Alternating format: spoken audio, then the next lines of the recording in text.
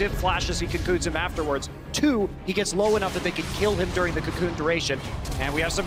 Wow! Faker's gonna get killed! Whistle follows the flash! Made a trade. The Emperor's Divide is still there. They do land the Scatter of the Weak. There's the Emperor's Divide. One more auto attack will do it, but no, he's not able to get it all time! Scout survives! I just want a great game 5. That's all I want out of this on this stage. Yeah, Gao jumps in. Look at that. That is just good. The lead that he would usually have. Ackerman not finding a good engagement here. The Rune Prison goes down. He's going to break it with that crowd control reduction. And big bang boom. The Dyrus comes up big on 1. I have never seen Dyrus that emotional after. Spirit, but you're coming out. There's the Ragnarok. Niski shuffles forward, and the trade comes in. Yankos, that is disgusting. That is not allowed. in the late game, or in the mid to late game, as items come together. He's gonna tip it all in. Has a reset.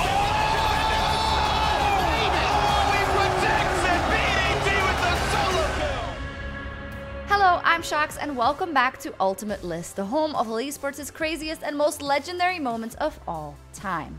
Today, we're taking a closer look at solo kills, one of the simplest yet most captivating plays in League of Legends. Continuing to get more and more items. One member gets the Elder Drake. This is, of course, is not ideal for Sune. But can ShowMaker save it? Flash is not available for ShowMaker. Continues to step forward. One fungs. Mystic shots don't find the targets. He's shut down. Solo kill by ShowMaker. Whether you're a carry in lane, a jungler roaming the map, or even a support, solo kills let players assert their dominance over opponents while also showcasing their talents to the world. And over the years, we've witnessed a bunch of unbelievable solo kills in pro play, which have become immortalized as some of the game's most epic moments of all time. And in honor of those legendary plays, here are, in no particular order, the 5 greatest solo kills in LoL Esports history. The 2020 LPL Summer Split was the season of Knight, who led top esports to their first ever championship as the league MVP. But the most impressive part of Knight's summer were all the crazy plays he made throughout the split. And one of, if not Knight's best play of the split, came in week 7, when he annihilated 3 members of Victory 5 by himself. Wide berth of a bunch of different... Oh, PP God. You don't survive this on PB God. That's a big scary snake. And you know what? Knight is going to be in a 1v3 here. But I'm thinking I might even favor Knight for this one. Stunned up. And there's the ulti as well. He doesn't quite have the damage to bring down the bear. Oh yes, he does. God. And he's got a lifesteal to boot as well. Oh, no! Burning down the Quag. No way! Alone in V5's jungle, Knight began his onslaught by mowing down Karma with his Q and E. V5 tried to find a return kill, investing Bubu's TP for a 2-man collapse, but Knight's fingers were too fast, taking down Volibear and Renekton alone, completing the outplay with his petrifying gaze. Our next solo kill comes all the way from the 2014 World Championship, where European legend xPeke flexed his Zen mechanics against tournament favorites Samsung Blue. A battle of assassins, Blue's mid laner Dade earned himself an early lead, finding 2 kills out of lane. But that lead wasn't enough to take down xPeke, who turned around Dade's surprise engage, creating one of the World Championship's greatest plays ever. Dade's got his Shadow use brutalizer. It's all about finding fights. Deathmark going down, but is it going to be enough? Dade is going to be... Oh! xPeke! Oh, the ignite! Silenced by Dade to start off the fight, xPeke ulted immediately after the debuff faded to avoid Talon's Shadow Assault. xPeke then landed some extra damage before flashing away to safety, letting his shurikens and Deathmark finish Talon off. Jumping up a year to 2015, we have a solo kill by xPeke's mid lane successor, Febiven. It's hard enough as a rookie to join such a large organization like Fnatic, but also replacing a star like xPeke put some lofty expectations on Febiven's shoulders. And Febiven crushed those expectations, winning his debut split, earning him and Fnatic a spot at the inaugural mid-season invitational. But Febiven didn't stop there. Against SKT in the MSI semifinals, Febiven forced the world to take notice of him, finding back-to-back solo kills against none other than the god of mid lane himself, Faker.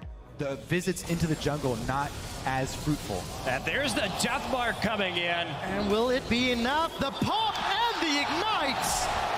Febiven, but that one V1's Faker. An aggressive pick-making team. Faker eats 2 shurikens. The knockup is interrupted as Febiven materializes. Ignite, plus 1 more. That is 2 1v1s in a game. Although SKT ultimately won the series, Faker made sure to throw some serious praise at the Fnatic rookie after the match. I think he's a player with a very high potential. His laning skills wasn't the best, but his team fights and his movements and other skill shots were really high class. All right, well, he'll be very happy to hear that. Throughout the history of the LCS, we've seen some incredible Azir players enter the league like Bjergsen, Jensen, and Power of Evil. But the LCS's most iconic Azir has to be Phoenix, whose identity as a pro is forever tied to the champion.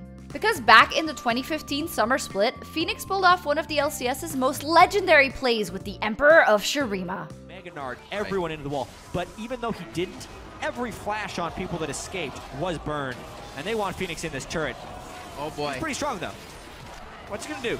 Oh, he got two! He's gonna get a triple kill! A quadra kill! An amazing play by Phoenix on Azir! Collapsed on by 4 members of CLG, Phoenix landed some poke with his Sand Soldiers before finding a devastating 3-man Emperor's Divide, giving his teammates the go-ahead to take Baron and snowball the game. My only question is, who was more hyped up after that play? Phoenix or his teammates? What's he gonna do?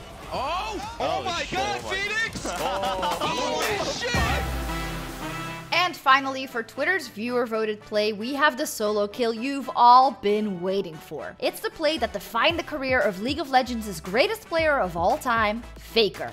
Game 5 of the 2013 OGN Champions Summer Finals saw Faker just 1 win away from beating KT Rolster Bullets and winning his first title ever. All the young mid laner had to do was take down Ryu in a Zed mirror match and the trophy was his. And that's exactly what Faker did, completely taking over the game as the Shadow Assassin. And when Ryu Zed tried to shut him down late into the game, Faker became a legend, making LoL Esports history. I know, right? I'm like, even though I only have a mat on the floor, I think he's in the bed. Oh, Faker maybe in trouble here. Deathmark tries to clean it up for Ryu. Oh, look at the cleanse, look at the moves. Faker, what was that? Faker with a huge play, the QSS. I can't believe it. I'm Sjokz, and unfortunately we've come to the end of this week's episode of Ultimate List. But did we forget a solo kill, or do you have any ideas for future episodes? Let us know in the comments down below or over on Twitter @LoL Esports. Later!